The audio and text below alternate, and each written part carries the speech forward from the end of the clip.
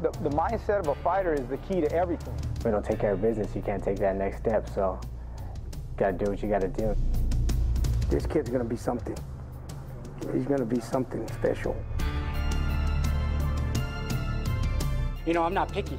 I'll fight anybody. Robert Guerrero, outside the ring, is even more special. You gotta put out what God put into you, and you know, God's put a lot into me. Kind of unfair that we're praying for Robert, not the guy that he's fighting. It's like flipping the light switch. Just go into that fight mode.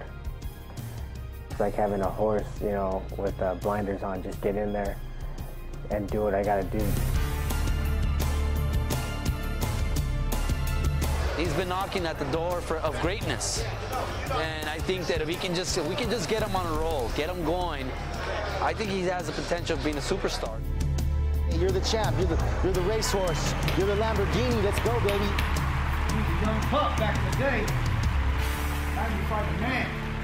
Let Robert do what he needs to do, Father God. Hi, welcome to Carol on Creativity. I'm Carol Peters, and today I am very excited about my guest, Robert Guerrero, former lightweight champion of the world 3 times, and he and his family I've known since high school, since Robert was in high school. I had his brother Ruben and Victor in class. Ruben was in my class lots and lots of times, great artist. Know your family, and if it's one thing I remember about your brothers and you, is that you guys are always very respectful. You're just super, super nice and class acts, every one of you. I know your family's very supportive of you, Robert. Yeah, they are. They're very supportive of me, and everybody's proud of me, and you know, it's nice. It's nice to have a strong family that's always behind you. Just give us a little bit of background on your pathway to becoming a fighter. You know, that's kind of a profession that not very many people get into. So how did it happen for you?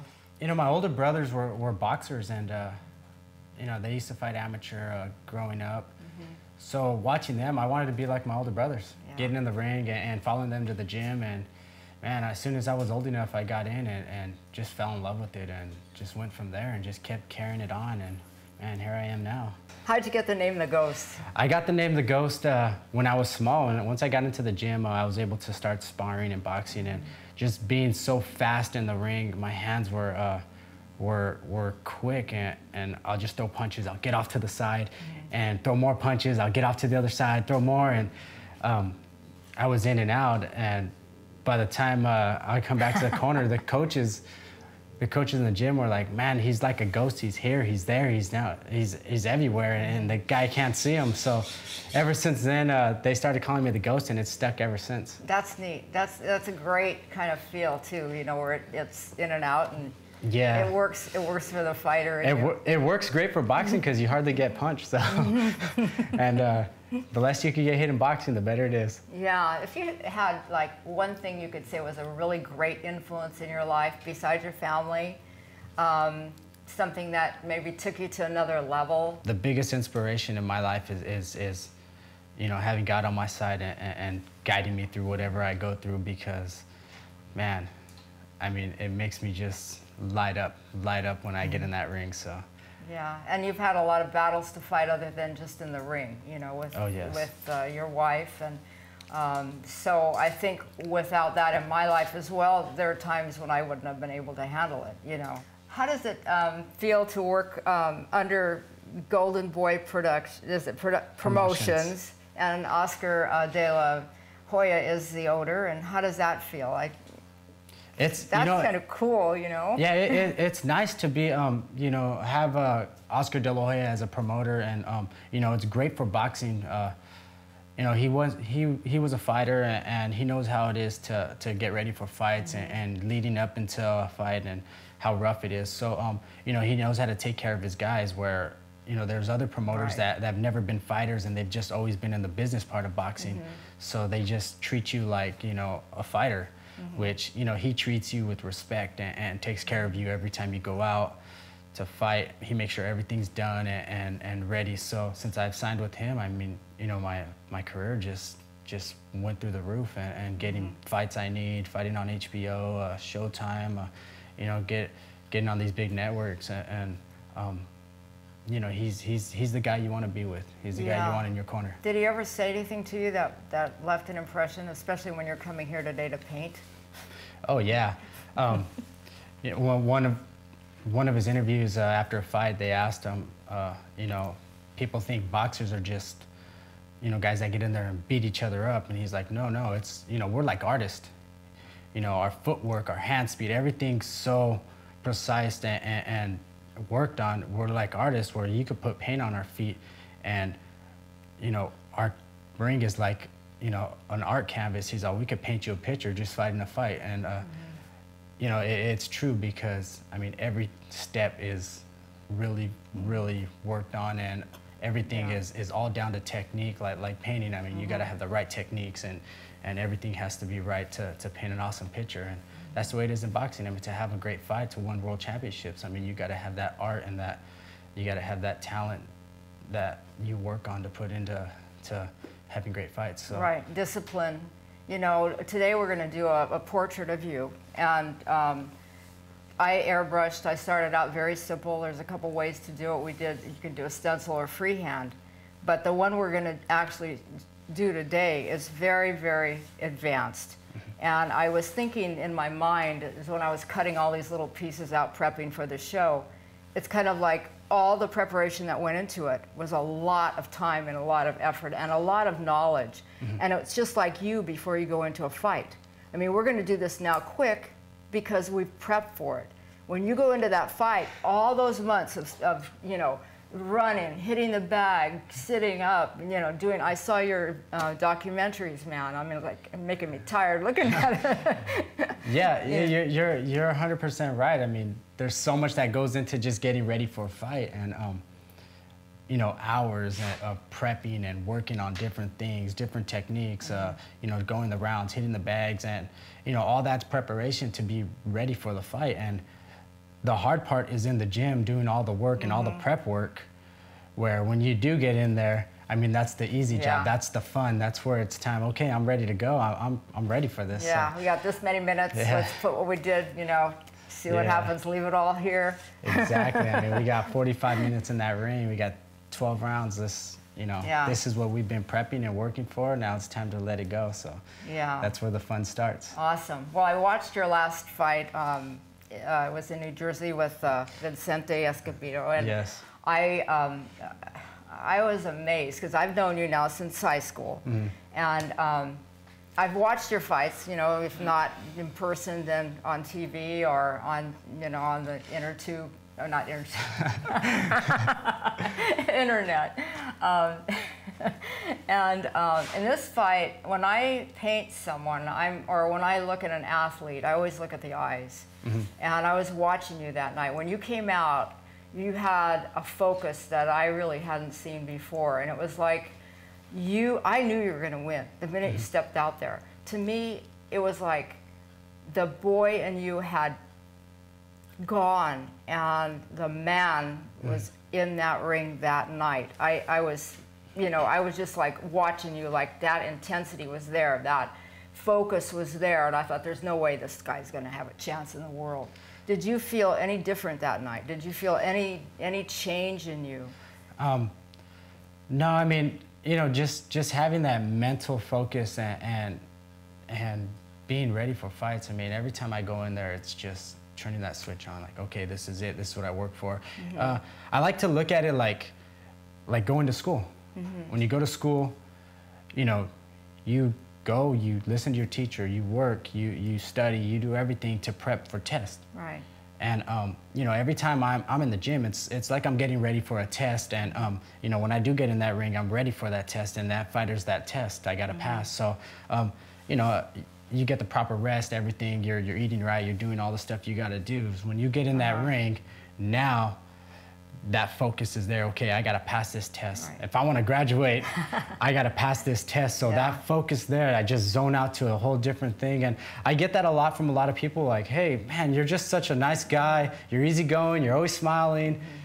But when you're in that ring, it's just, wow, something different. I've never seen that look or that focus in you, but that's what got me to where I'm at, where you know, since I was a kid, I've always was able to be mentally strong. You set that positive goal in front of you, and there's nothing else that's coming in. The focus is there, and you know that that's attainable. And I really, you know, I think that's true, is when you have that belief, it gives you the strength. It gives you the strength. And you can also, when you go in that ring, no matter what else has gone on, you leave it. And then you go in, or, you know, when I'd go teach school, there'd be maybe some things going on, like, you know, in everyday life, your family, this and that. Yes. But when I went into the classroom, I couldn't let it carry on. I had to be there for the kids. And that's another, it's not the level that you have to go in a ring and face a man. Yeah, but that's your ring, and that's what all your schooling and all your work is in that classroom to teach, and you know, that's your comfort zone, is hey. And you want to do the best that you can, you know, and I think if you have that in you, that you kind of leave everything and say, okay, now you're mine, I need, you know, to give you this information. Cool. Okay, one last question, and then we're going to get started.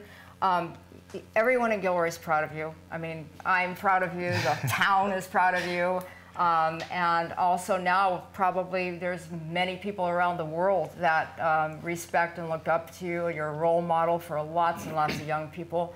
If you had a word of advice to the people that, you know, men and women, young and old, what would you say to achieve success? If there's just a statement that you have, or you know, put God first, and everything after that, you know, you got to have that focus, that mental strength, and believe in your heart that whatever you're going to do is going to get done. And you know, I'm only 27 years old, and I accomplished so much. You know, I've gone through battles of cancer with my wife, and you know, through grueling, tough boxing matches, and you know, the business part of boxing, the boxing part of boxing, and fought world championship fights, HBO, pay-per-view, Showtime, you name every network I've been on, and you know, all that doesn't happen unless you believe in yourself and your heart that you're gonna get it done, and have that focus on and that drive of having it, you know, there for you to grab. I mean, you got to get out there and just go out there and do it. Okay, that's awesome. So now we're going to switch gears, and we're going to go from the ring to the studio. To the studio. To the studio. So today we have a portrait of you, and what we did is take a picture that I have in the back, and we actually posterized it on a computer and screened it so that it's now on a canvas, and we also are going to shoot on some paper. Cool. And then this image is pretty much, we're going to shoot some color into it and make it a little bit more powerful, pop it out. So in Airbrush, I have a couple of examples, and I'm going to have you just maybe step aside for a sec. And this one, I've been airbrushing a long time, and airbrush is kind of the same thing as spray cans. I mean, it's just a finer tuned thing. There's two ways to do it. You can freehand, and you can also use stencil, or you can combine them, and I like to combine them. So today we'll do a little bit of both. If this is an example, what I did is I cut stencils, blocked it off, but you can see how clean the eyes are. You can see that there's a definite line where one color stops and another starts.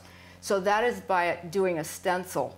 Then in these areas, it's all freehand. This painting over here, there's a lot that's going on with it. Again, this was stenciled out, so you can have, you know, the background, and then all that background was free-handed just by taking and shooting with, you know, any way I wanted to do it.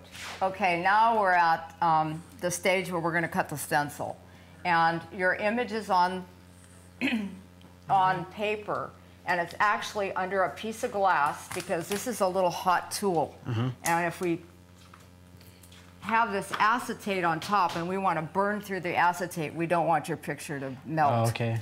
So we had to protect it with some glass. So we put the acetate down, and this is just a piece of plastic.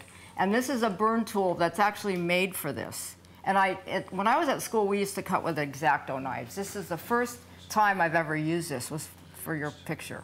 So what we're going to do is we're going to look at the different values, the lights and the darks.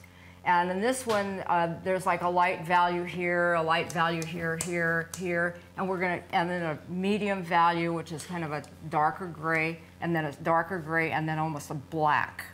So each one of those areas we're going to cut around. So it's going to be like a puzzle. And we don't want to cut through the side or anything. We want to cut everything so it's just like a puzzle. Each piece will come out. Oh, okay. So the idea is you put this thing down and hold it just a little while. And all of a sudden, can you see it melting? Oh, yeah, I can see it. And it has to be straight down. So it kind of is like, it takes a long time because you can't just whip around it. You had to let it melt through? You have to let it melt through. So we're going to cut, this section would be your hair. We'd cut your hair out. And each time you do this, can you see how I'm following that dark? Yeah. Okay. So you just go around each piece until it's all done. All right, now we're in front of the cutout stencil that's placed over your image. And what we're going to do is we're going to shoot color into it. But before we get started doing that, I want to actually show you what the airbrush looks like. This is what we're going to be using. It's a single action airbrush. I use these in school. They're like workhorses. I had some double action, and there's a little needle that goes through, and they would always get clogged.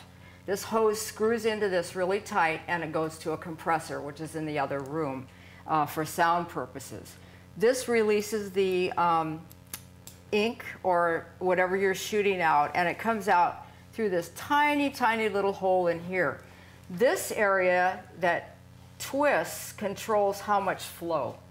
So the more of this screw area you see, the more flow. So it's all about pressure, and you'll just learn that. I know, over the years, you just get used to it, but as, just starting, we're going to start with something real simple. So we've cut everything out, and now we're just going to start on this. So you got to get used to how to do that. So what this is a little bottle of, it's actually airbrush acrylic, and it fits into here, okay, like that. And the way you're going to hold this, I like holding it with one hand. Some people do this because this is not hooked on. So if you don't hold it, it's going to fall on the floor. Oh, okay. So I always hold it like this. So I grip it like this, so I have my hand free. My other hand's free to do whatever I want with it. All right, Robert, why don't you just shoot just across, you get a feel of it. All right, now stop that and move back. Back farther. Right there? Yeah. And now move back even farther. There you go. Oh, yeah. Okay, so stop. See the difference how thick and dark that is? Yeah. And see how light that is? So close and far make a big difference. See how fuzzy this line is? All right, we're going to hold this, and this is a secret to using a stencil. And I'll do it first. And this is why we keep our hand free, because we can mess around with the other one. I'm going to put this here. Now, a lot of times people will say, well, they shoot above it. If you shoot above it, it gives you a funky edge. So what you want to do is always think of hitting the stencil. That's a real secret. So watch. I'm just going to hold this. And this easel is not, well, I'm going to get it where you can see it. And I'm going to hit the stencil.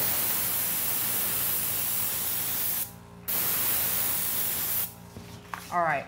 Oh, yeah. Can you see the difference? Yeah. Because if I didn't hit the stencil, I would have that. Now watch this. This is just ripped paper. Why don't we rip another one? This in the back. Hold this up. Hold this side up. And try to shoot right here. Hit right there. And what will happen is you're going to get some real nice. Just hit the paper. Don't hit the others. Okay. Oh, yeah. Isn't that nice? Yeah, that's cool. Looks yeah, like, and then like little mountains. You can take it and move it aside. Now do this. And hit that. hit the paper.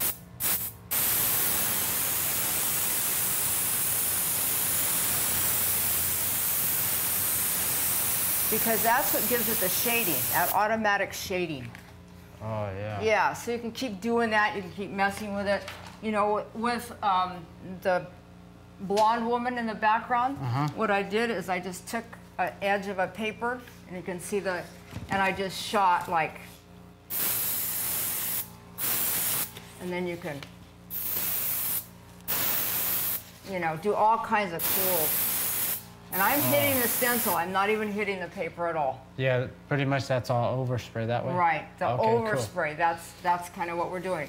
Okay, now we're ready to actually shoot on your portrait, okay? So all this is cut. Remember, we cut the acetate out. So we're gonna take the background off. So now this is the actual picture and everything else is covered. Okay. Okay? So I'm gonna remove this. What we practice with on here, we're gonna now transfer to this. Remember, the farther back the better, and just an easy, even spray all the way across. And we use the red because your color of your trunks are red, so we really wanna emphasize that and red is a very, very emotional color. I like using red because when I bloody these guys up, my shorts don't look all bloody. So. All right, that's good. That looks good. So now we added some black to the red, and we're gonna actually push this back a little bit, make it a little darker so it's not quite so vibrant. Okay. So it's pretty wet under there, so I'm just gonna go ahead and do it if that's okay with you, and then we'll let it dry. And I'm really seeing a lot of, what I want to do around here, I'm going to actually freehand it right around you. So that'll be a drop shadow using that technique where I'm hitting the stencil and just letting that overspray. Can you see where I'm just hitting the stencil? I'm not hitting the paper at all. That's it for the red. Now we're going to wait for this to dry and switch colors. All right, so now what we're going to do is we're going to go back to the blue and we're going to do some test paper showing how to shade hitting the stencil again, and what a difference it makes when you actually hit the stencil and not go for the space, okay? So what I'm going to do is I'm going to do two. First of all, I'm going to shoot one just filling it in, which is what you do not want to do, okay? All right, you don't really want to do that, because what we want to do is we're going to shade your arm and stuff, so we want it to have contour. So now I'm going to do this. I'm going to just go right around the stencil, leaving that empty, and the overspray will go into it.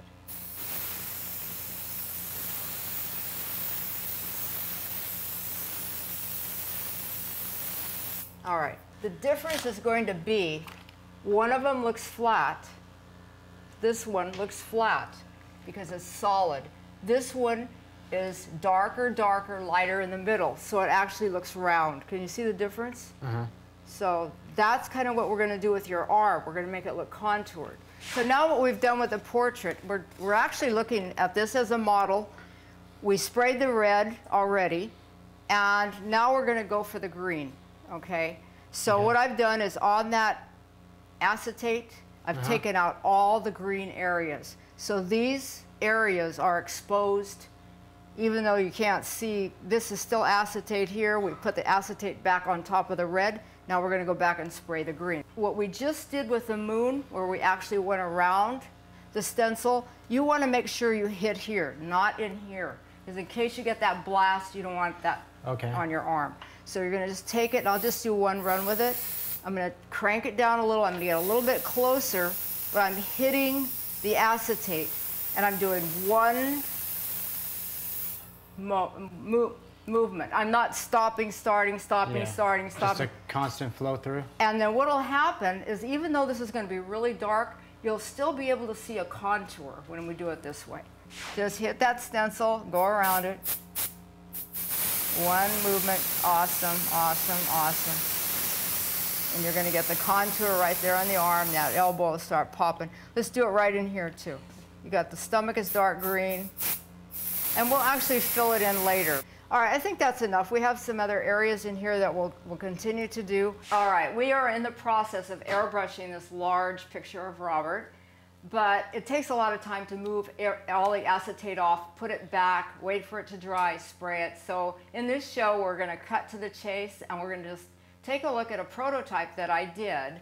And I actually shot all the colors, so you can see how layered this is and taped up. And what happens is you keep pulling these off, and you really don't know what's underneath. So after it's all done, it's kind of like a surprise when you take it off. And you just hope nothing leaked. So we're going to take a look at it and see what it looks like. So there it is, Robert. There's your portrait. And in the larger one, what we'll do is we'll take this and we'll hit it a little harder here so you'll even move out farther. Probably do some freehand in here to actually, you know, mold it a little bit more. But you like the colors? And wow, it looks great. I love it. I love it. Thanks. Thanks. I'm excited. And actually, on this one, you'll have your own, you know, work on it too. Yeah. So it'll be. Can't wait to see what that looks like after. I know, me too. Me too. So anyway, you can see the back, all the pieces, a little puzzle. It's almost like another little portrait. So we'll stick this there. We're going to end the show now, and just want to ask if there's any final thoughts, anything you want to say? Yeah, I just want to congratulate you on Woman of the Year of Gilroy. Oh, thank you so much. Thank you. It's really an honor for me, and it's an honor being with you too, because you make Gilroy proud. You make Gilroy proud. We're so proud of you. Hey, it's an honor being here too. You know, I've known you for so long, and now on your show, so. I'm happy to be here. And well, thank you very, very much. And I'd also like to thank the wonderful crew, Gavilan College crew, Joe Cardinelli, Marilyn Abad Cardinelli, and everyone behind the cameras. We love you very, very much. And we're just going to say, ciao for now. You got to say it with me. Ready? Together. Okay. Ciao for now.